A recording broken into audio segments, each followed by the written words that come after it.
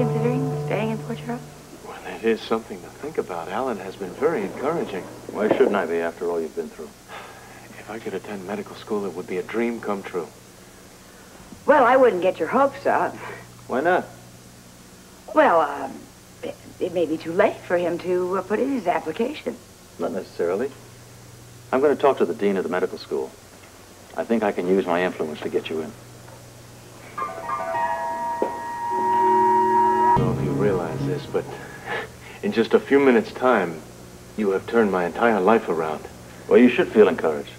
You know, the dean and I were roommates at medical school, so no harm in asking him, is there? No, I suppose not, but it doesn't guarantee that he will still get into medical school. No, I understand that. But I am very grateful to you both. I never would have dreamed that people could be so kind to me. Listen, you've got a lot of people behind you, Grant. Just having you and Monica behind me is more than enough.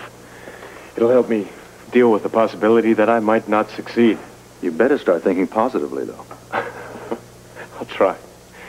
And now I better be on my way. I've taken up enough of your time as it is. I will call you as soon as I speak to the dean, all right? Alan, I could never thank you properly. You may not be thanking me at all when you're slaving over those medical textbooks. We'll see about that. Goodbye. Bye-bye. Goodbye, Monica. Anytime you want to start in on me, Monica, just go for it. I don't know where to start. I am flabbergasted. I'm absolutely flabbergasted. There's no harm in helping him. Harm? Harm? Do you know what trouble you can cause by having him stay in this town? I felt sorry for him. What else could I do? You could have kept your mouth shut. I don't really think that would be fair. Fair? What do you mean by fair? This family went out of its way to make a home for an imposter. The least we can do is just be a little bit kind to the real Grant Putnam. Excuse me, when did you develop a conscience?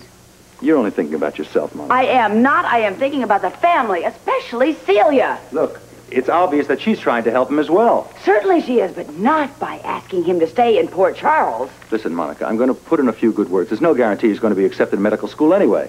What if he is? We'll handle it. Handle it? Oh, we'll handle it. How is Celia going to handle it, my friend? How is she going to handle having two men that look exactly the same, one being a lover, the other being a husband, running around the same town? It'll be a little awkward. Awkward? Oh, well, I would say it would be more than awkward. I would say it would be unbearable. I'm sorry, Monica. I still think I did the right thing. Well, that's just dandy, Alan. While you're sitting there so smug, you might consider that you have caused more trouble for Grant and Celia than you could possibly imagine.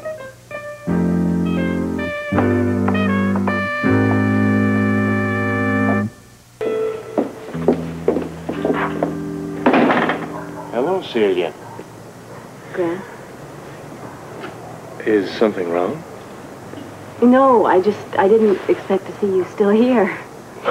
Well, Alan and Monica and I started talking. Really? Yeah, they're lovely people. Yes, they are. Are you sure that everything is all right? Yes, I just needed to talk to Monica about something. Well, you seem a little bit upset. No, I'm not at all. All right. I just have something in the oven down at the gatehouse, and I needed to talk to Monica, and then I have to get back there before the timer goes off. Well, I won't keep you then. Grant? This is the last time I'm going to see you. Not necessarily. But you said you were leaving. Well, I may not be. But Grant, this morning you said... I know. But circumstances have changed, Celia, and I think for the better. What? I may be attending medical school here in Port Charles. What? You know I always wanted to be a doctor. Yes. And I'm very happy for you. Well, your helping me to remember the past has given me a renewed faith in the future.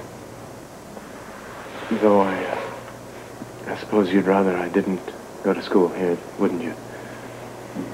Grant, please understand. I know that you have to get your life together, that you have to pick up the pieces, but why do you have to do it here? See, I'm going to be perfectly honest with you. It's pride. You see, if If I don't get in this way, none of my friends back in New York will be any the wiser. And even if I do get into school, I think it will be easier for me to make a go of it here where I have someone like Alan to help me over the rough spots. Alan? Yes. He's the one encouraging me to attend medical school in Port Charles. Well, now, I'd better let you go. You've got that supper to tend to, remember?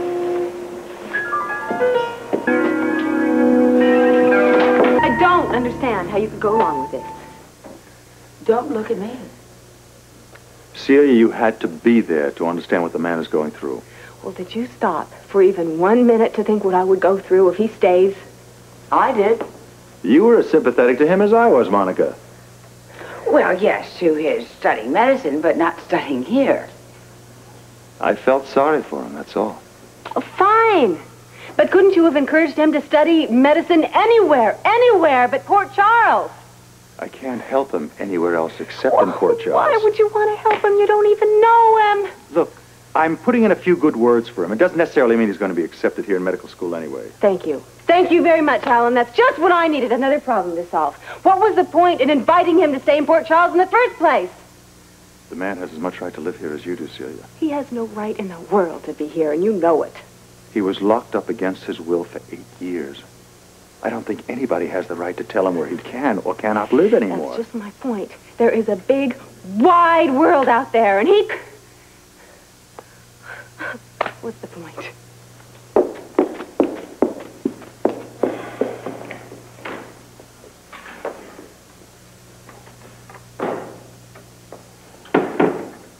What's your problem? I want to talk to you, Alan Quartermain.